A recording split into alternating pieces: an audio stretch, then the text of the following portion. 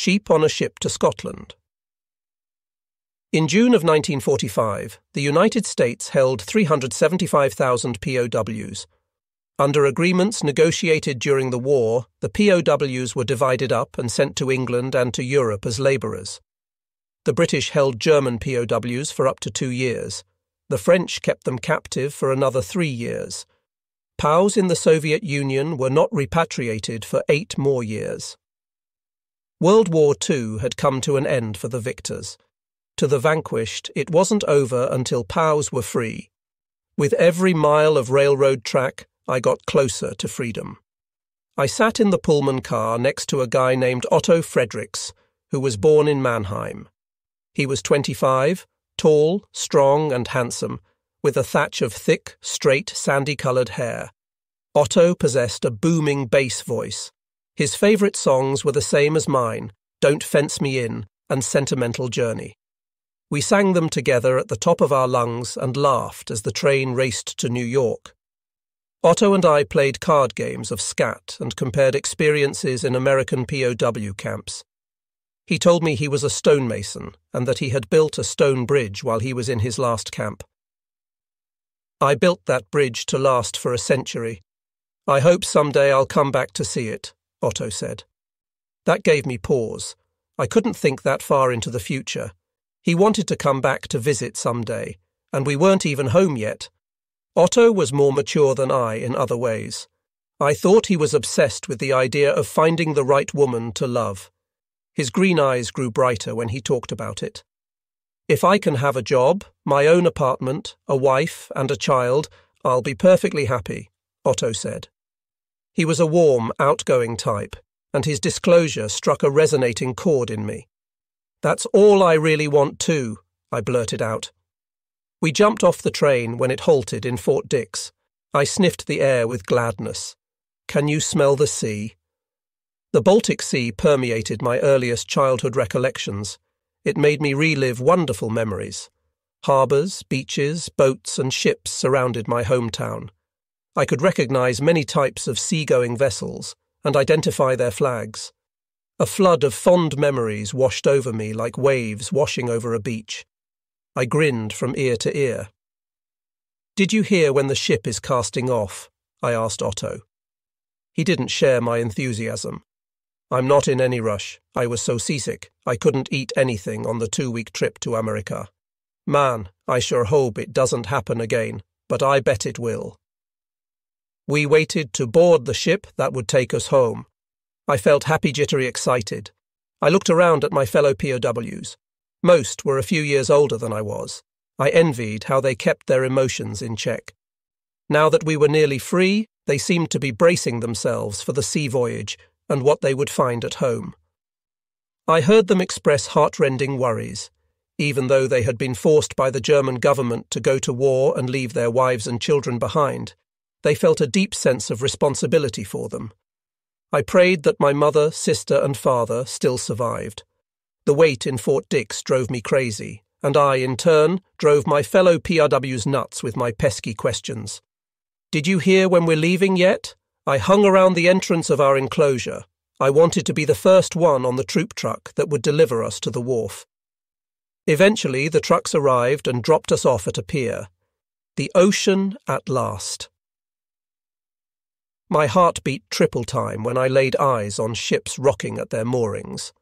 I noticed a troop transport being loaded. It had to be our ship. "This is a big improvement, Otto," I shouted with glee. "We were brought here like cargo in the hold of a freighter, but we're going back in the kind of ship that carried American soldiers overseas. Our boys will have a cabin this time, Otto, with berths and bathrooms and a mess hall. At least we'll travel like men instead of like rats in a hold," Otto said with a grimace. "The ship is bigger, nicer, and I don't think you'll get as sick this time," I told him. I could see an American officer stride up to call us to attention. With an interpreter at his side, he told us the rules for prisoners on the ship. At the end of his instructions, he said, "Good luck, men. Your lives since you were captured have not been easy. Your lives in Germany will be even harder. Your country is worse off than when you left. But I wish you the best. I expect you will land in Hamburg or Bremerhaven." He gave us the signal to board, and I shouldered my heavy duffel bag and ran up the gangplank so fast that I left everyone behind. I stood at the top of the gangplank and greeted our guys with a big grin, a formal German bow, and words of welcome as they came aboard. Soon after the last man reached the deck, we cast off. Otto looked up at seagulls wheeling overhead and asked, "Did the officer say that our trip would take 10 to 12 days? I thought it would be shorter this time because we won't have to be on a zigzag course to avoid submarines." "Yeah, 10 days sounds about right, but if we have bad weather it'll take at least 12 days.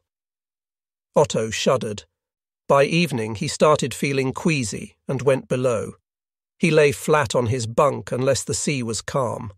I stayed topside as much as possible. The cool salt air exhilarated me. As I stood at the rail, I noticed a tall, slender fellow sketching the ship. I went over to take a closer look and made his acquaintance. His rendering looked like the work of an accomplished artist. "That's very good. What kind of work did you do in Germany?" I asked. "I was a draftsman. I really wanted to be an architect. Do you want to see the others?" He flipped through the pages. Scenes from the Afrika Korps during rest breaks and the inevitable battle scenes came to life in his sketchbook. He introduced himself. "I'm Werner Anderson. I'm from Hamburg." I was overjoyed. Hamburg, a large city on the Baltic Sea, was close to my hometown. I knew that sophisticated city very well. In pre-war days, my family had visited our Hamburg relatives there a lot. Werner's tall, slender stature, dark blonde hair, and blue eyes were typical of my people. He was a quiet, reflective type who, unlike me, thought carefully before he spoke. Nevertheless, we shared the excitement of the open sea. We were as happy as passengers on a pleasure cruise. Werner and I hung over the rail and scanned the horizon for changes in the weather, identified passing ships and the flags they flew. The blues and greys of the sea were a soothing change from the brown monotony of the camps. We could tell we were getting close to home by the familiar types of seaweed and jellyfish that floated by. We could almost taste our local delicacies, smoked eel and herring. As night darkened the waters, we told and retold jokes from the German lowlands and sang sailors' songs from the Baltic Sea. On the day we were scheduled to arrive in Germany, I rushed around on deck, trying to catch the first sight of my homeland. A cheer went up when I shouted, "Land!" "I see land!" Werner and I stood close to the bow, urging the ship on. Out of habit, I looked over the side for the pilot boat. I could not believe my eyes. A boat marked Liverpool Pilot pulled alongside our ship. "Look here, Werner, what's going on?" Werner leaned over the rail and gasped. "No, no, no. None of the other POWs noticed." "This isn't Germany," I screamed. I was mad enough to tear the ship to pieces with my bare hands. "We're in England." Anxiety took over. Men rushed over to the rails to see for themselves. They could see that we were in the wrong harbour. A couple of guys shouted, "I'm going overboard," but no one did. "What are they going to do us?" Werner wailed. Otto came topside when he heard the commotion and said, "They can't do this. They told us we'd be free." I felt a gush of sweat as I tried to get ready for what lay ahead. What did the British plan for us? Visions of my homeland vanished. When I was able to get over the Americans' betrayal and think clearly, I heard Otto blurt out, "We're not going home any time soon, boys." Everyone else groaned in agreement. "I never asked to be a soldier. I've already been imprisoned 3 years for Hitler's crimes. How much longer can they hold us?" I asked Otto as I tried to keep my voice from quavering. "As long as they want. I'm as mad as you are, but it could have been worse," he said. "They could have dumped us out in France or Belgium." I knew what he meant. I vividly remembered the abuse we suffered in the French-controlled camp in Oran. In retrospect, if the American camp commander had told us the truth, we certainly wouldn't have boarded the ship as unresisting as lambs herded toward the market. But as I thought about my frolicsome departure, I felt bitter gall rise in my throat, and I worked to suppress tears. I caught a glimpse of Werner huddled by the lifeboats. His shoulders shook as he tried to contain his grief. With a sinking heart, I watched our ship dock. Instead of our families in Germany, a massive contingent of British troops waited for us with fixed bayonets. The British expected a rebellion. They were fully prepared to control hundreds of unruly prisoners. Instead, by the time we disembarked, we had accepted the inevitable. We were still the same obedient, cooperative robots. Otto shouted, "They may have beaten our country, but we are still honourable men. Show them that we still have courage. Bear up. This can't be any worse than what we went through in Africa." With painful pangs of disappointment, we stood up straight, threw out our chests, and shouldered our duffel bags. We marched down the gangplank with our duffels full of clothing, cigarettes, soap, and other presents we had bought to give our loved ones. We stepped on the ground of a former enemy they wanted and needed their turn with us. If the British were surprised at our docility, they didn't show it any more than we showed our disappointment. They marched us to a huge camp with the usual barbed wire fences reinforced by concertina wire. I had thought we were past all that. I was so upset and nervous I was hyperventilating. Werner plodded along like a zombie. Otto said sharply, "Calm down, Heino. Straighten up, Werner. They may have control over your body, but they can't control your head. Don't let them see how you feel." We approached a field and formed lines. A British officer addressed our contingent. "You will be sent to small work camps to help our farmers. Our manpower is still on the continent, in Asia, and in the colonies. Many were killed in battle. You will be paid by the day when you work here." I translated this for the guys.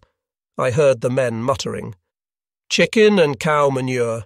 This is how we're finally degraded," Otto said. "I don't know what to think," whispered Werner, swallowing hard.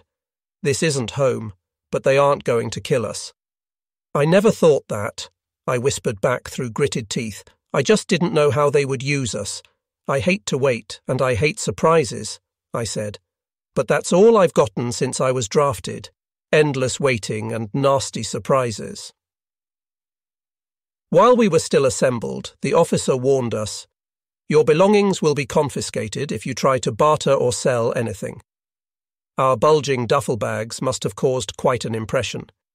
His instructions at an end, the officer spun on his heel and quickly walked away. I translated all the bad news to the guys around me. "How long do we have to stay here?" Werner asked. He was still in a struggle with his emotions. I tried to look nonchalant and shrugged. He didn't give me a chance to ask. The stern officer had given no clue as to how many years we would be held captive. Expressionless British soldiers pointed us toward a building where the familiar processing of prisoners began. The place was bare. Otto, Werner, and I lined up. They assigned us new registration numbers. I tried to make my friends laugh by saying, "Now, where the heck is the supply sergeant? I want sheets, towels, and a clean uniform on the double." Otto chimed in. "Yes, where's our duffel bag of new clothes?" We could see a guy at the end of the line with stacks of folded cloth. He handed each of us 2 coarse canvas bags in army brown. "What's this for?" I asked a guard. "The big bag is for your mattress, laddie, and the wee one is for your pillow." I stared at the brown canvas stupidly. He pointed toward the door. "Now be good lads and take them outside to that pile of straw and fill them up." He said it all in the broadest of Scottish accents. I had to perk up my ears to understand enough to translate for the guys around me. They looked at me piteously. We shuffled outside and started filling up our bags. Otto looked down at his straw-filled pillow and said, "I'll bet this is what their jailbirds sleep on." I filled mine up as fast as I could. It was going to be uncomfortable no matter what I did. Otto hurried too, but he rammed twice as much straw into his bags and levelled them off in smooth rectangles.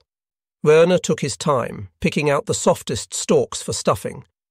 A guard posted by the straw pile motioned us toward our new barracks. When we got inside, another guard pointed out what we should do. The bags were to be thrown on top of wooden frames held together by steel bands. To lie on one of these hard, lumpy, bristly things was not much better than sleeping in a hayfield. We were given one blanket for the chilly climate. "I hate being cold. I'll have to sleep in my overcoat." I heard other men grumble loud and long about the makeshift accommodations. This was a far cry from my comfortable army bed in America, which had a real mattress, a feather pillow, a comforter, and smooth cotton sheets. Even then, the American bed didn't match the quality in Germany feather beds, goose-down pillows, damask duvets, and sheets topped off with satin coverlets. Middle-class German guys like me slept like royalty until we were sent to war. Then we, the fabled Afrika Korps, slept in dirt, sand, and mud. "I wish they'd shut up," I grumbled to Otto. "Sure, we've gone through hell, but think about it. We could be sleeping the eternal sleep under African dirt." The memory of how close I had come to being buried alive by an American tank in North Africa was still fresh. Imprisoned again. At least I didn't have to watch out for Nazi elements. Even though I felt betrayed by the Americans, I was grateful that they culled the worst of the Nazis before they shipped us out. The POWs I met on the ship to Scotland were mostly politically uninvolved young men like myself, who had never voted and just wanted freedom. I secretly hoped that America would keep the Nazi criminals imprisoned for as long as they lived. America, how I missed it. I had carved a little niche there. I liked the breezy informality of Americans so much that I had started acting that way too. Americans were much friendlier than British or Germans. They had no equivalent for the formal sigh and rarely addressed anyone by title. Now I had to adjust to discomfort and to a culture as formal as that of Germany. In 2 years at Fort Knox, I had made a lot of American friends. I missed kidding around with the civilian workers and the supervisors at Post Engineers. I fondly remembered Mr. Ashley, who accidentally hired me and tried to talk me out of leaving so early. Perhaps he knew what was up. I missed seeing Mr. Knoll, my boss, and I missed joking with Brian, a corporal at the motor pool, who told me when I left that I learned to drive just like an American with one arm hanging out the window. Imprisonment in Great Britain was a drastic change, yet we had no choice but to make the best of it.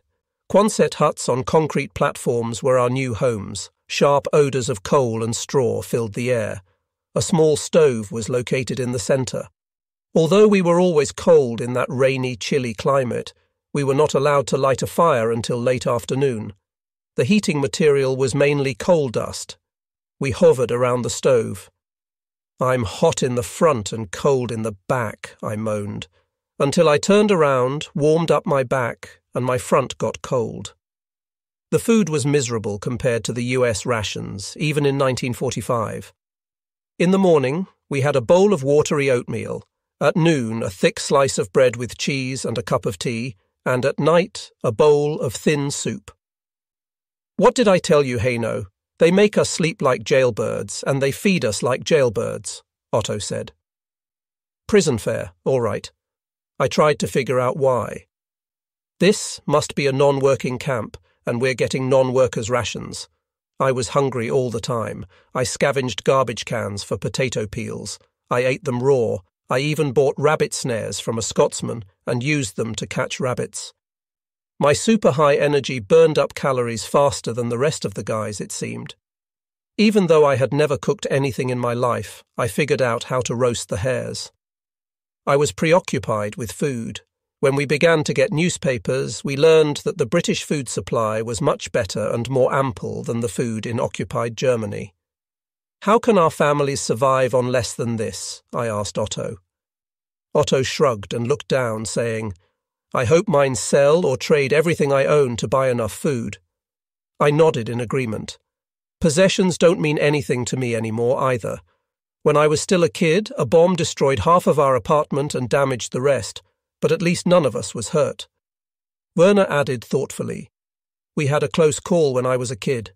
A bomb hit our building and forced me to see really quick the difference between important and unimportant.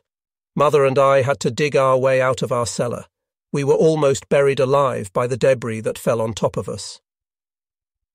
Idleness made us worry about our kinfolk more than ever. We were ready and willing when the British got organised and sent us to work camps in the countryside.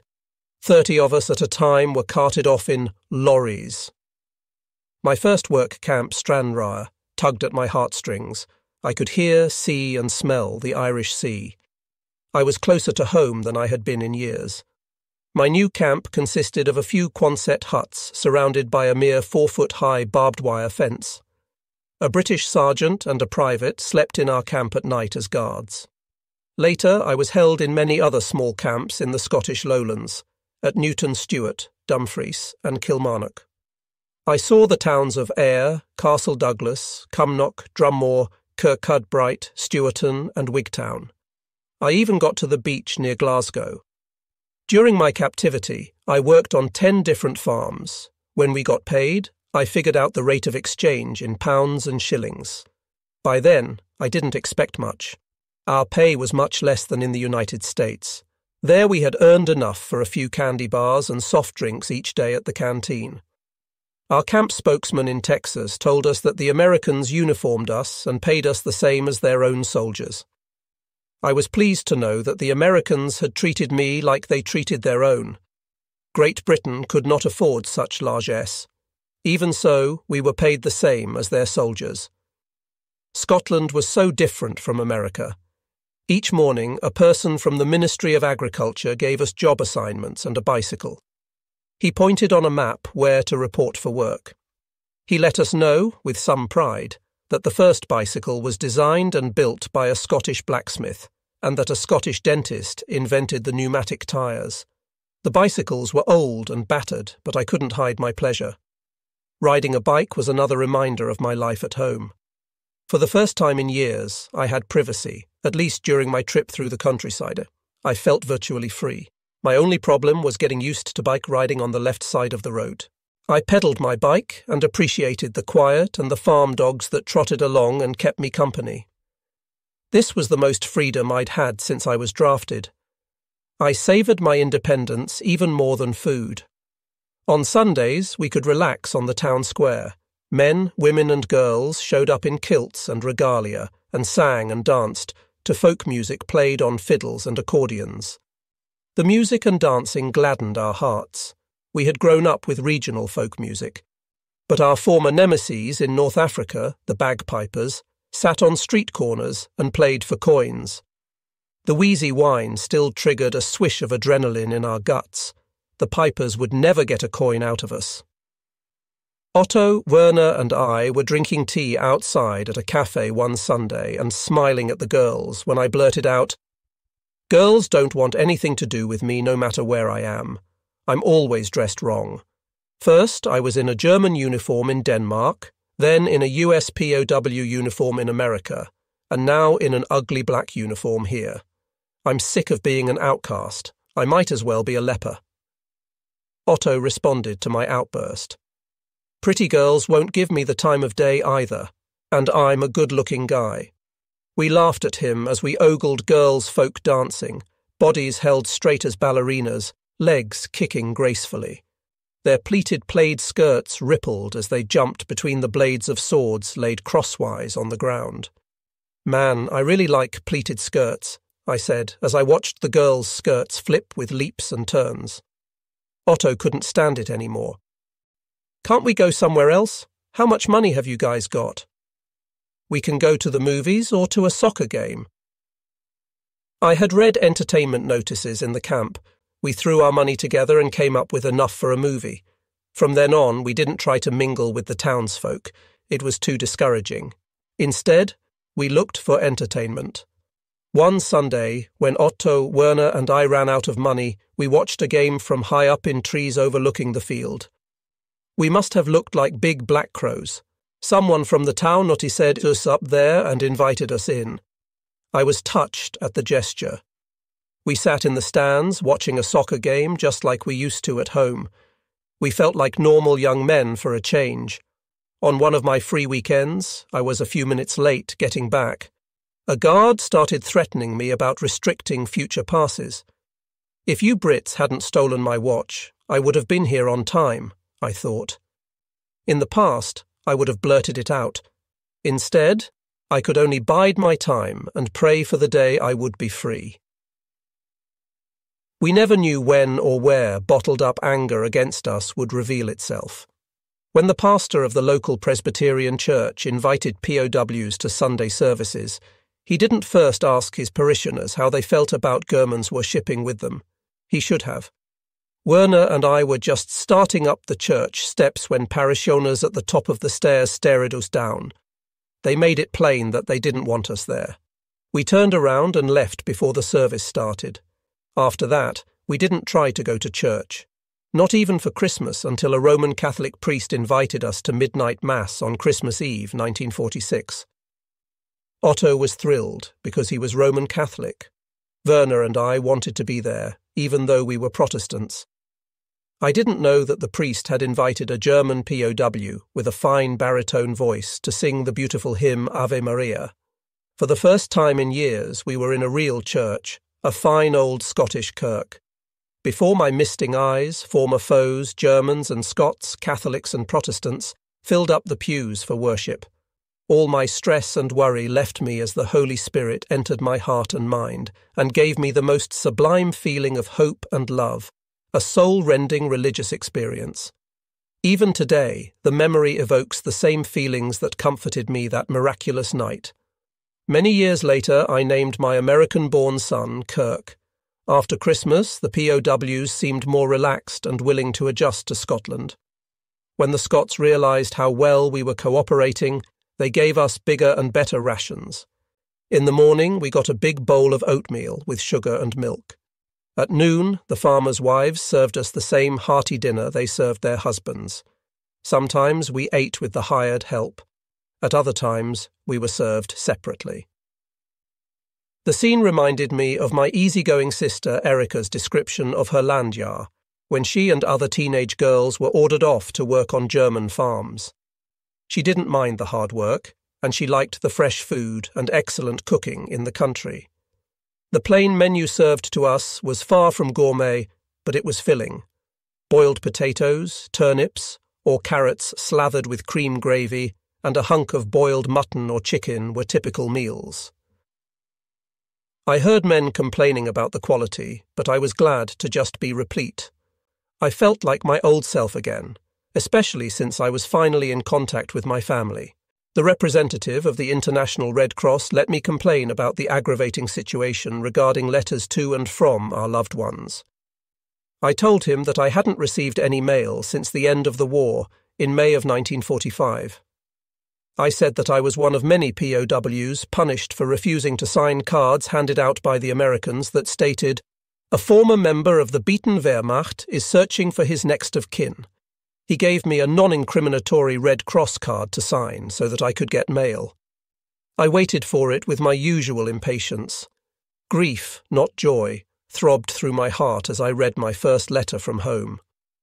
"I'm sorry to tell you this, dear Haino, but after our shoe shop was bombed out, your Uncle Hanny got so depressed that he couldn't even eat his reduced rations. He died of malnutrition last Sunday." When I ripped open my second letter, I was overjoyed to find that my parents and my sister Erica had survived the bombings and strafings. My father had remained in the police. Erica had been in the German Air Force, similar to the US WWII.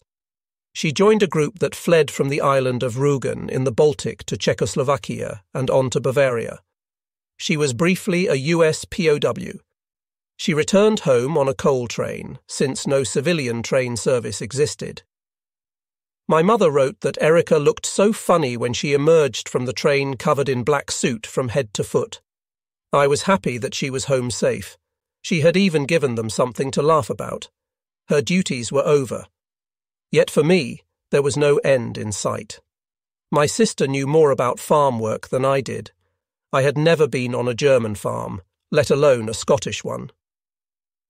Except for my short stint with Mexican migrant workers in the onion fields of Texas, I had no experience. Now I was expected to pitch in with every task. Scottish farmers laid aside their animosity toward Germans and were glad to have another pair of hands. "They trained up on your foot, laddie. It will blacken your nail," they cautioned. But it happened once, and I hobbled around for a week. "Watch those horns, laddie," the farmers warned. "They can put your eye out." I gave the long, curved horns a wide berth. I tried to talk to the cows to keep them calm. Scottish border collies fascinated me most. Farmers bragged about their dogs and told me that they were the smartest on earth. I didn't doubt it when I saw the dogs at work. The farmers could send a pair of them out by themselves to bring home the cows. When sheep needed to be brought in, I got to see the collies in action. They crouched unseen in the grass until they jumped up to chase after wayward sheep. They followed directions from their masters, who used hand signals or whistles. The farmers were lucky to have such smart and cooperative dogs, and the help of obedient POWs. Farmers taught me to use a milking machine on the cows, to dock the tails of lambs, and to shear the sheep. I learned to harness horses to two-wheeled carts and to bring in hay, barley and oats. I dug thousands of potatoes, toddies, from the cold earth. My frost-bitten hands grew huge. On the cold and windy Scottish moors, I used a unique device, a peat cutter, to slice thick, carpet-like rectangles of peat to fuel Scottish hearths. Loneliness was ever present, but life for the time being felt safe and uncomplicated. At night, our 2 Scottish guards would occasionally check to see that all of our bunks were occupied. I thought that this was rather unnecessary until I learned that some of the older POWs actually managed to find Scottish girlfriends. I wondered where they found women who would want them. The men were dressed just as badly and were just as poor as the rest of us. The Romeos cleverly stuffed their mattresses with more straw in the shape of a man while they were out. Still too shy to approach a girl, their nocturnal trysts were something I could only dream about. I didn't expect to get to know a girl until I was back in Germany. On one farm, when I introduced myself to the Brown family, I had no reason to suspect that I was in for plenty of romantic complications. Bob Brown was a large, dark-haired, capable man around 40. He and his wife had a daughter, Tamara, who was my age. She was just leaving for work, a bonny lass with pretty chestnut hair bobbing as she bicycled down the lane. I watched her leave, rather wistfully, I'm sure. My expression was probably not lost on her mother, Betty, a slender brunette in her late 30s. She looked at me as no other woman had looked at me before. I bowed and shook her hand, since I was a polite German boy. But I trembled. When Bob motioned for me to join him in the barn, I felt relieved. I stepped inside the building. "Ach," I said, hopped outside and held my nose. The stench of urine and manure nearly knocked me over. Bob laughed at my reaction. "Don't worry, you'll get used to it, lad," he said. Little did I know that one of my jobs would be to shovel out the barn. I got used to it. Bob demonstrated the use of his milking machines and pointed out which cows were to be milked. After several days, he was satisfied that I could manage. He left, saying that he was headed for a far-off field. Suddenly, Betty appeared in rubber boots, reaching around me and trying to help. She giggled as my hand brushed hers. I could feel her breath on the back of my neck. When I whirled around, she pretended that she lost her balance, and I had to catch her before she fell into the manure trough. She put her face in mine and said, "You're handsome. I love your blue eyes." I thought she must be crazy. When my chores were done, I hopped on my bike and tried to make sense of what had happened as I pedalled back to camp. I was so embarrassed that I didn't tell anyone. Within a few days, I was sent there again. By this time, Betty had figured me for the blushing, bumbling youth I was. She replaced her rambunctious behaviour with a calm and sweet demeanour. She looked pretty. I hoped that this was her way of being friendly. She told me what a good job I was doing and how happy she was to have a young, strong man about the place. She hugged me. Never having been touched like that by a woman before, I felt new, spine-tingling sensations. That day, I pedalled away, singing. The gloomy road I trundled to the farm now seemed a bright and easy path. I hadn't felt so good in ages. The next time I pedalled to the Brown farm, I felt thrills of anticipation. I couldn't wait to sit next to Betty and to chat with her after the chores were done. Private talks with females were a rare treat. Betty gave me several kisses on the cheek, then peeked to see how I was handling it. I was putty in her hands until she pounced on me in the haymow. She planned her manoeuvre well. Her husband wouldn't be home for hours. Conflicting thoughts went through my head. I wasn't sure what she was up to. Was she planning on adultery? While these thoughts clanged in my head, another thought took precedence. I had escaped the war practically unscathed. How ignominious it would be if I were killed or injured by a jealous husband. I lurched out of the haymow like a bumbling boy, feeling Betty staring hatefully at my back. My bicycle carried me to my camp, where I vowed I would never return to the Brown farm. Now I could see how POWs got their girlfriends. From then on, I switched jobs with other POWs and tried to forget about Betty. Farm work was exhausting, but I tried for larger farms with other men, where there was a spirit of camaraderie that I liked. Luckily, I met up with Otto and Werner again. Let's see who can get done the fastest, I would say. Otto was stronger, but I was quicker. Werner always tried to think of other ways to do the work. Sometimes his experiments exasperated me, but sometimes they were an improvement, and we did it his way. Pretty soon, the rest of the POWs got into the spirit of the contests. We found out who could pick the most potatoes, who could cut the most peat, and who could shear the most sheep. The excitement made the day go faster. The Scots enjoyed watching us. On their rest breaks, they singled me out for entertainment because I spoke a cultured schoolboy English. They tried to get me to pronounce Scottish words. They would say, "Repeat after me, laddie. It's a brubrecht moonlecht tenecht." I had no trouble with their throat-clenching sounds. German has a lot them. Most Scots tried to trip me up with the name of a tiny town. "Say this one, laddie, Ochtermuchty." I could pronounce it, much to their amazement. It's now the middle name of my Scottish-bred golden retriever. Scots, POWs, and Irishmen looked forward to an hour's rest for dinner. During harvest time, farm wives served bounteous meals. I ate and chatted with Irish migrant labourers who went from place to place just as the Mexican migrants do in the United States. The Irish weren't treated any better than the Mexican labourers here. Their beds were worse than ours. They stretched out on potato boxes in the barns.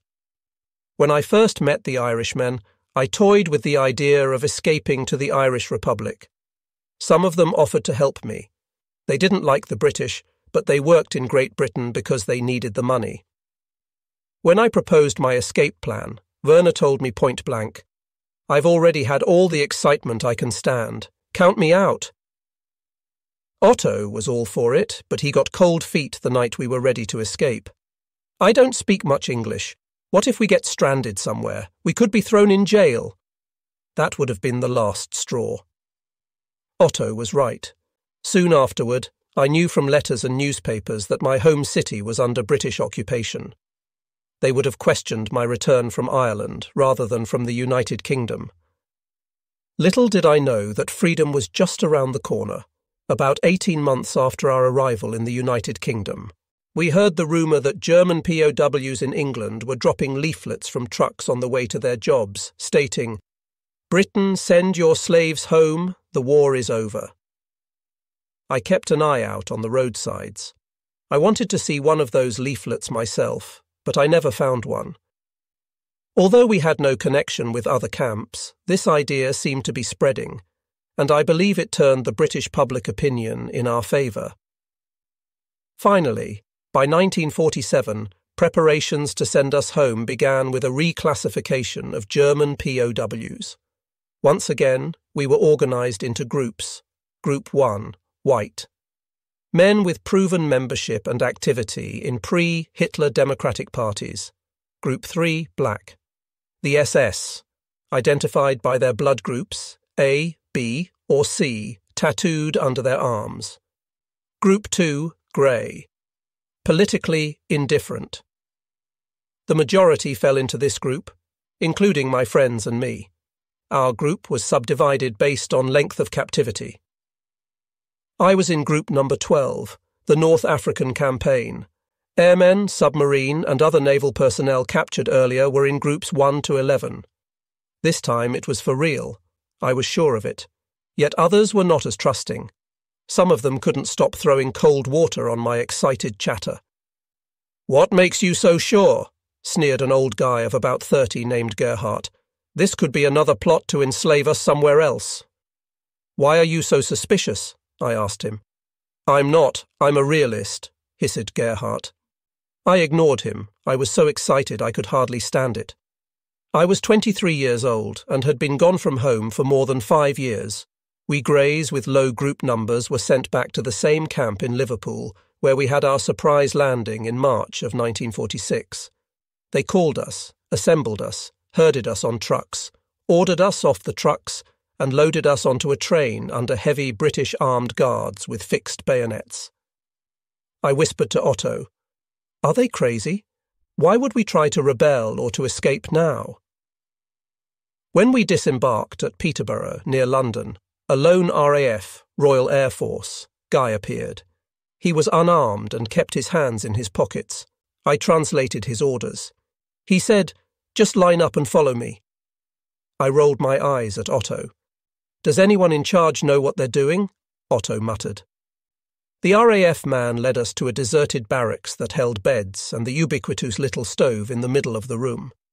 Low mutterings became louder and more intense.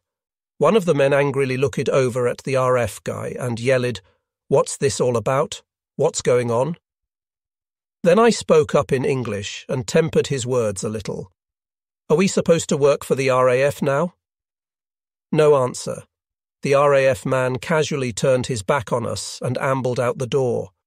No one could sleep that night. Bitter old guys like Gerhardt ranted and raved and sounded homicidal. My buddies and I turned our backs on them. We looked out the windows and talked our problem to death. All we could really do is wait for an RAF officer to show up. The next day, one appeared. I expected him to tell us we would be leaving right away.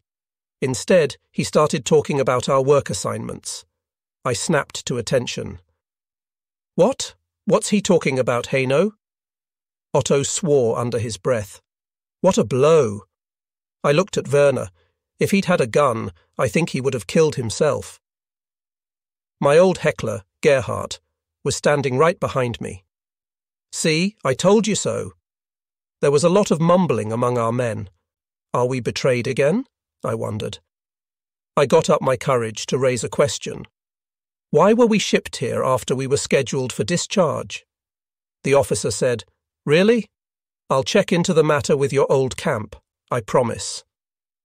When he left, I translated his words to dejected ears. Total disillusionment radiated through the barracks. We were in for another restless night. Otto, Werner and I couldn't stop talking about it. "Someone just made a mistake, that's all," I said, trying to convince myself as much as Werner. He was overcome, sitting with his head on his knees. "We should have made a break for it when we could, Haino," Otto said quietly. I could hear the babble of men's voices, arguing over what they had just heard. I felt used and betrayed. Our black garb felt like mourning. All of my excitement and enthusiasm was stripped away like the wool I sheared from Scottish sheep. After lights out, I felt meek as a lamb. I put my fate in God's hands. The officer finally came back the next day. He stood stiffly before us to announce, "You are not supposed to be here. There has been some kind of error." I grinned from ear to ear, hopped up and down, and watched Otto and Werner when I translated his little speech. I thought I heard a communal exhale. I grabbed Otto and pounded him on the back. "Congratulations, we're free at last." We grabbed Werner and thumped him too. I saw other hugs and hearty backslaps. This had to be it. True to his word, the officer organised us for departure. A large group of us was sent by train to the camp we had passed through twice, once upon arrival and once after leaving the work camp in Scotland. Soon afterward, we joined a second group for another train ride, to the port of Harwich in Essex, England. Now all the POWs believed that we were really going home. Even Gerhardt, the heckler, looked pleased. From there we were ferried across the North Sea to a port city of the Netherlands, Hoek van Holland. At that point we were transferred to the familiar German freight cars for the trip into Germany and a discharge camp in Münsterlager near Lüneburg. This was a former German army camp taken over by the British Army of the Rhine. At this time, August of 1947, it was a military discharge point for German soldiers. Men who'd been mustered out handled our military discharge. Otto, Werner and I shook hands in the early morning of a late summer day, saying we'd meet again. It never happened. We didn't fully comprehend the silent battle of Survival that raged in Germany, a grim free-for-all fought by every man, woman and child. We joined our families in the fiercer struggle for enough food, a roof over our heads and a change of clothes. The deprivation went on for years and took its toll on our psyches. In a final flurry of plaid kilt, a Scottish officer signed my discharge. Then one of our German ex-soldiers handed me a small discharge allowance. "This is for your bus fare home, and here's a little package of food for your trip, a loaf of bread and a can of corned beef. It's not much after what everyone's been through," he said, "but it should get you home. Goodbye and good luck." I counted my marks, roughly $3.50 American, $1 for each year of my captivity. Freedom, I needed to stop and thank God for my deliverance through 7 countries. My faith and my intuition had guided me toward the right decisions at the right time. Another thought took shape. God had spared me for reasons only He could know. I headed toward the British truck that was pointed out. I realized I would be home before dark. About an hour after the truck left Munster, I jumped off at the town from which I left for North Africa, Lübeck. Once a medieval city of fairy tale romance and charm, it was barely recognizable. Cataclysmic bombings had razed the city, leaving only the ancient city hall and the fabled Holsten city gate, embellished by twin-peaked caps. They stood like sentinels over the apocalyptic city. Like the city, I was no longer the same. Provincial, innocent and naive, I had been forced into the mould of a sceptical, sarcastic, fearless man. I no longer respected Germans in authority. From Lübeck, I boarded a German postal bus to Kiel. The trip took about 2 hours. I looked grimy. My only clothing was my threadbare, black-dyed US Army uniform. I'd worn it every day for farm work for a year and a half, and I despised it. A realization hit me. I had obeyed my last order. I was a civilian and an adult. I could do anything I wanted within my meagre resources.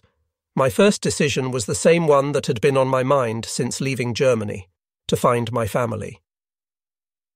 Although we corresponded without censorship while I was in the United Kingdom, I didn't really know how they had fared. It was obvious that their letters were written solely to cheer me up. They didn't mention any problems, like many families of POWs did. My mother ended each letter with blessings and Auf Wiedersehen, until we meet again. My folks were not aware that I was back in Germany and on my way home. I wondered how they were faring. Was Nietzsche right? Was dich nicht umwirft, macht dich stärker. What doesn't kill you will make you stronger.